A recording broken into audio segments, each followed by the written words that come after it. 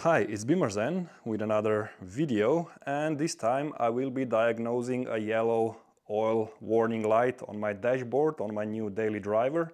This is the E46 compact BMW with N42 engine inside. So in this video I will diagnose the issue, and I'm also going to talk about how the oil level sensor works on this particular engine, and I'm also going to talk about how the oil warning light works on the E46 models. So let's get into the video.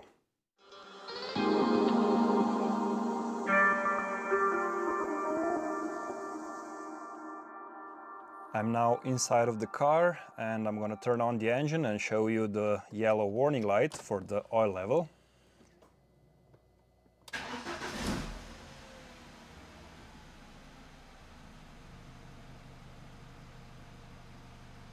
And here it is. It goes on a couple of seconds after you start the engine, and then it shuts off.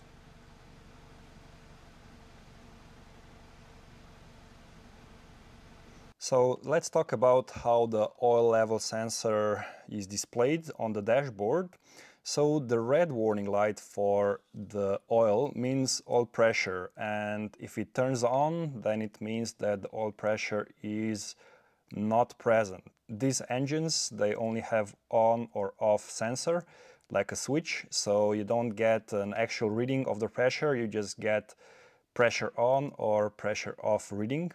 The second mode is the yellow light, and the yellow light is indicating the oil level.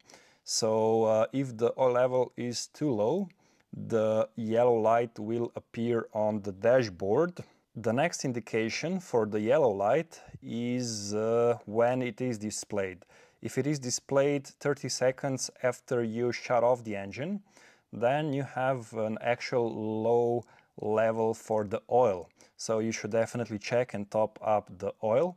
But if the warning light comes in after you start the engine, that means that there is a sensor malfunction. So in my case, I can see that the oil light goes on after I start the engine, which means I have a sensor issue. So it's not an oil level issue, it's actual sensor issue. Now these sensors are quite smart, quote unquote. So they are digital sensors and they produce square signal, and based on that signal the DME can determine the state of the oil. So it is a thermal oil sensor, which means that it heats up the oil and then it measures how much time it took for the oil to get up to the temperature and how much time it took for the oil to reach lower temperature. So it has some sort of hysteresis going on, and based on that data the ECU can then look into the maps for the engine and adjust the engine operation based on the oil condition. If the sensor is not working, the ECU will use default map and the engine will not run optimally. So the ECU definitely needs data for the oil temperature and oil level. You should not underestimate the power or implication of a bad oil level sensor. So with some theory behind us, we can now proceed by scanning the car for codes. So I have my laptop here and it is connected via cable, and I have my INPA software opened. So now I'm going to turn on the ignition, and now we're going to check error memory, and I have a couple of errors already present, and this is the error that we are interested in. It is 27C3 CDKTOENS signal level sensor. So if we take a look here in the error description, we can see signal abgefallen. That means that the signal is wrong. So this means that there's definitely something wrong with the oil level sensor. So we have to check the connection, and we have to check if there's some oil on the connectors, because that could be our issue. Sometimes you get a signal implausible error, and when you get that, it means that the data that the sensor is providing to the ECU is out of range. So with that, it's best to lift up the car and check the connection to the sensor. I'm now underneath the car, and the oil level sensor is located right here underneath this reinforcement plate. And straight away we can see that there's a lot of oil down there. Now, how did that oil get there? Well, one possibility is that the gasket on the sensor itself is bad, and that's why it's leaking. Another option would be that we have some other oil leak, and since this is pretty much the lowest part of the engine, all the oil pools on the sensor and on the connector, and this could be our issue. So the first step is to remove this reinforcement plate and clean out the connector and see if that helps. Removing the reinforcement plate is easy, just remove all of the 16mm bolts. Nasty. I'll have to clean this off. So we have access to the sensor now, and check this out. It's full of oil. So now we have to disconnect this. We have to squeeze 2 tabs, and it could be stuck a little bit. I'll have to wiggle it out. So I had to use my both hands off camera to release the connector, and as you can see, it's full of oil. Now it's time to use some brake clean. Let's reconnect the connector. Okay, we're back in the car. Let's see if we have any improvement. So far, so good. Let's try again.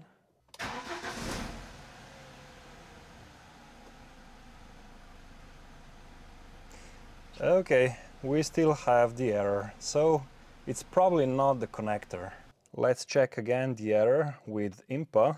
I'm going to clear errors, and let's read them again, and we still have an issue with the sensor. Okay, let's connect the new sensor and see if this error goes away. Let's disconnect the old sensor, and I'm going to connect brand new sensor.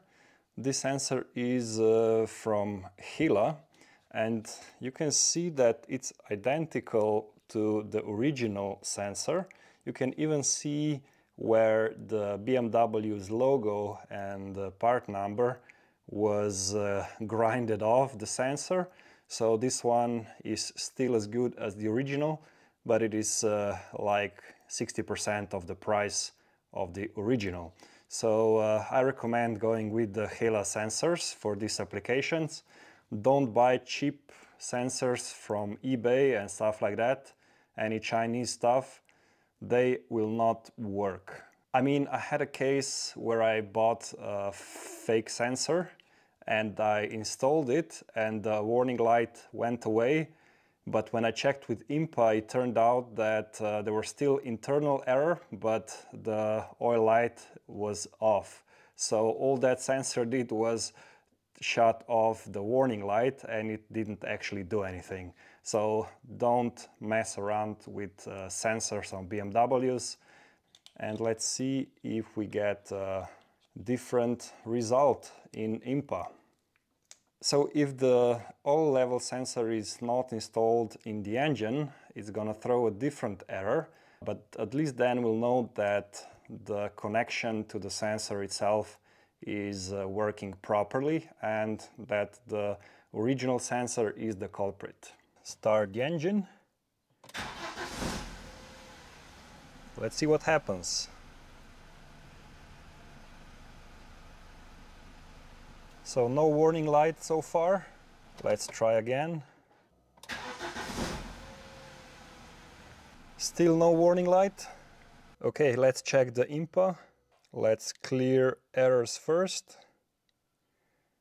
and then we read, and this time we don't have any errors. So this basically tells us that the original sensor that is installed right now is bad, and we should go ahead and replace that oil level sensor right now. To remove the sensor, we first have to drain the oil. The oil is almost drained, so I'm going to put back the plug and I'm going to torque it to 25 Newton meters. Now let's remove the sensor. We have three 10mm nuts.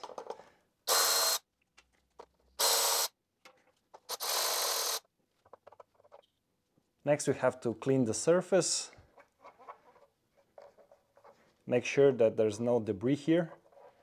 And now we install the new sensor. Torque the nuts to 8 Newton meters. Reconnect the sensor, make sure that it clicks, and next you just have to reinstall the aluminum reinforcement plate and the front splash shield, and you have to torque the bolts to 59 Newton meters plus 90 degrees, and it should be good to go underneath. Now we have to put back oil, and I'm going to use 5W30 with long life 04 specification.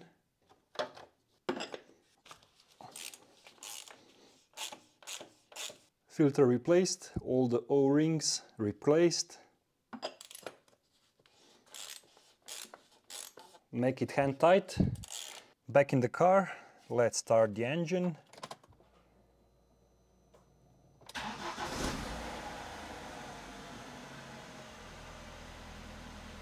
So far so good. No oil light. Let's check for errors. So far so good, no errors. So I think that our oil light problem is now fixed.